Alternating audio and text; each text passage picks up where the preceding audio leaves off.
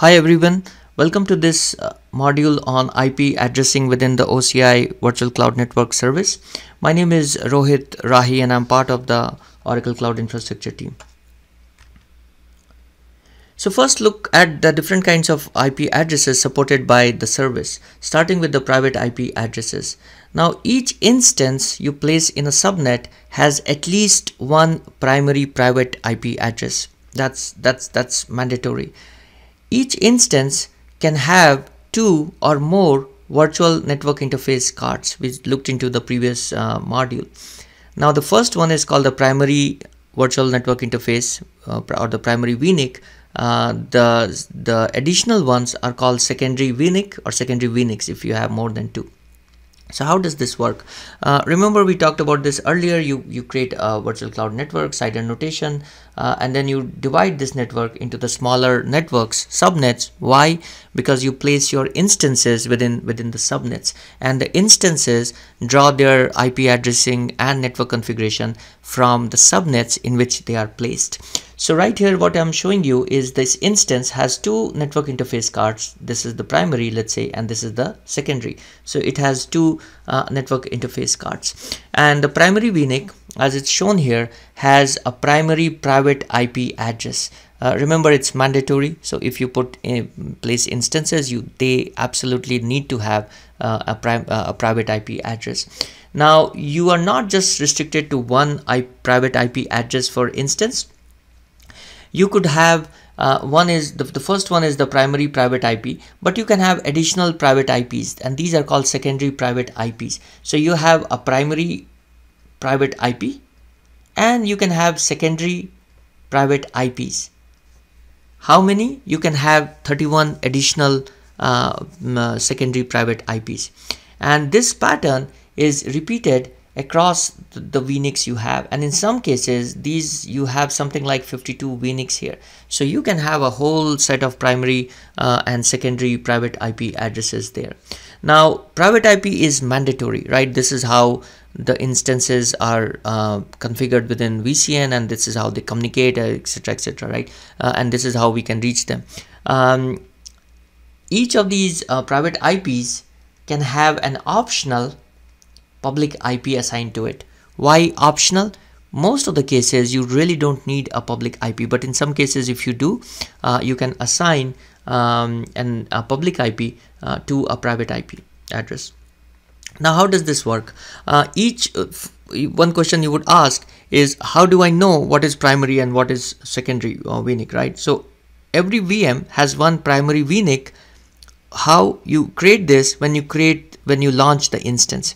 And we'll go and look into this in the demo. So and when you add a secondary Winnick, whether one or more, new Ethernet device is added and is recognized by the instance operating system.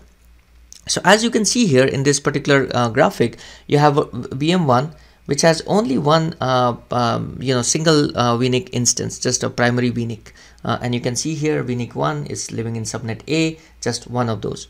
Now in the virtual machine 2, VM2, it has two Winnicks. So there is Winnick 2 here and there's Winnick 3 here.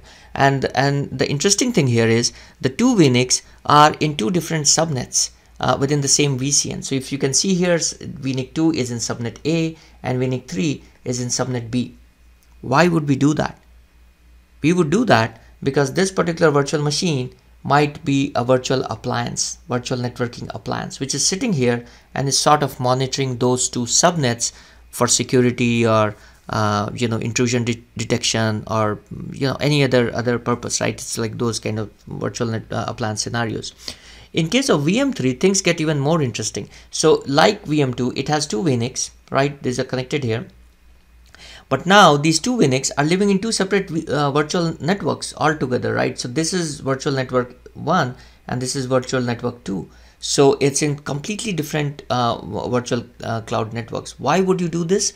This particular virtual machine is doing something around management. So if you have many VCNs, you need a way to sort of manage some things in there. You would use a configuration like this where you have a leg, so to say, in each of these VCNs, and you can reach them for sort of have management network for isolated access. Now we looked into private IPs, we looked into network interface cards, whether it's primary, whether it's secondary. Public IPs, let's talk about public IP. Public IP is an IPv4 address that is reachable from the internet. Now as we said earlier, public IP is assigned to a private IP object on the resource. So whether it's an instance where you want to assign a public IP, or it's a load balancer, those are valid use cases. It's possible to assign a given resource multiple public IPs across one or more Winnicks. So what does that look like? So the same example as we had earlier, you have a VCN, you have multiple subnets, you have one subnet here, and this has multiple Winnicks. So there's a primary Winnick, there's a secondary Winnick, right? Now earlier we saw it had a primary private IP address and secondary private IPs, but each of these can also now have a public IP. It's optional, but you could have a public IP. In these cases there is no public IP, right? So these are all just private. So you can have multiple scenarios like that, where you can have a really complex sort of a private public IP addressing scheme. Now there are two kinds of public IP addresses within OCI networking service. One is called ephemeral, the other one is called reserved. The ephemeral is temporary and existing just for the lifetime of the instance. So the instance terminates, the IP address is gone. Reserved is persistent and exists beyond the lifetime of the instance is assigned to. It can be unassigned and then reassigned to another instance. So in cases where you want to not change your public IPs because you might have downstream load balancers or whatnot using them, applications using them, you could assign reserved IP addresses. So even if your instance dies and you have HA and all that taken care of, you can still take that IP and assign to another instance you create, and your application is not affected.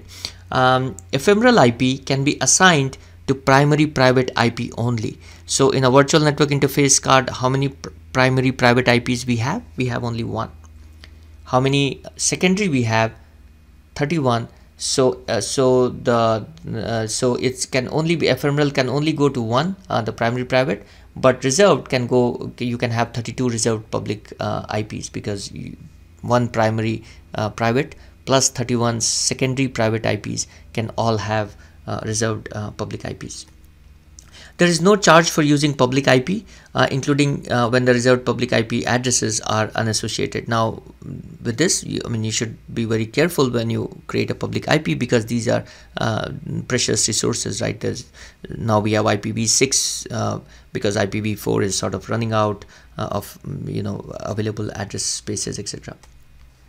So when should you use public IPs? Now in most of the cases you probably don't need public IPs. Public IPs can be assigned to instances. It's not recommended in most of the cases. It can be in some cases we have a public IP address. If you're using a public load balancer, Oracle provides a public IP. You cannot choose or edit, but you can definitely view. You can take a look at what it looks like. NAT gateway, we will talk about gateways in the next module. Dynamic routing gateways, and so on and so forth, right? If you are running managed Kubernetes, you get a public IP you can view, but you cannot choose or edit. In some cases you cannot even view them, and you definitely cannot choose or edit, but you cannot even view. So good example is something called an internet gateway. We'll talk about this in the next module. You cannot see what public IP it has, and so on and so forth, right? The other services where you might not, you get a public IP but you cannot even view those.